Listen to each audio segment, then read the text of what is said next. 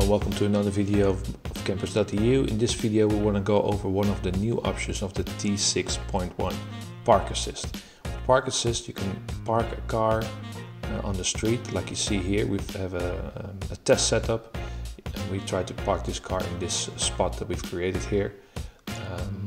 You can see my colleague is sitting in the car already. Park Assist is mainly it's parking sensors front and back, but you also have parking sensors on the side, and with that the car can see if there is a spot available. So this is the normal parking front and back, and this is for the side. So let's see how this works.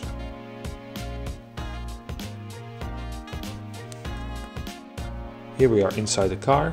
You can see this car has a digital cockpit, but it also works with the normal cockpit. And you see the navigation in the middle there. Here are the buttons for the parking sensors, and the other button, this one, is for Park Assist.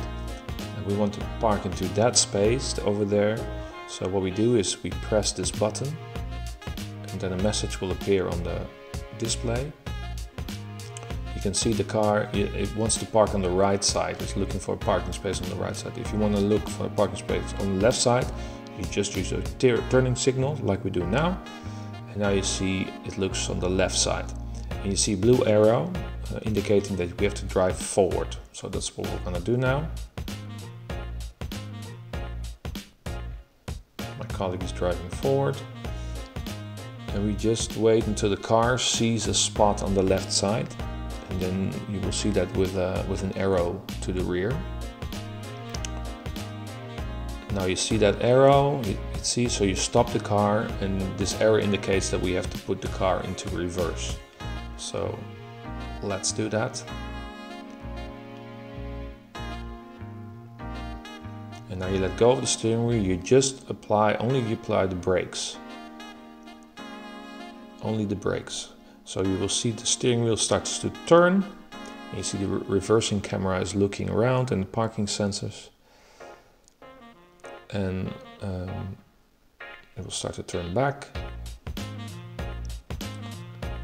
And in a moment the car will indicate that you have to brake and put it into forward driving, into drive again.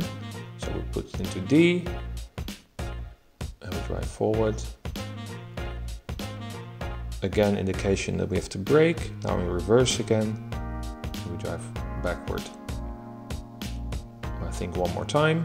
Brake, forward, and now you have an indication that the Park Assist has stopped and you're now into position. Now we do it again, but with some shots from the outside. You can see Park Assist is already activated, and because the turn signal is on to the left and my colleague cars is driving forward, and he will get a sign on the dashboard saying that he has to stop and reverse. He does that now. And now you see he's going into that parking spot without hands. Show me your hands, cars. There you go. Very well. So you see the system works to do parallel parking. You can park like we do now, or you can park into a parking spot with your nose in front, or with your parking backwards. It's also possible. So you have 3 settings. And you can also drive out of a spot. So when you restart the car and push a button, it will also drive out of this spot again. Now I hope this video is helpful, and I hope to see you in the next one. Sorry about the audio that went wrong with this video, but in this way I hope it's still clear. So you can also park into a place like this. That's why I want to end with a shot like this. Thank you for watching, and see you in the next one.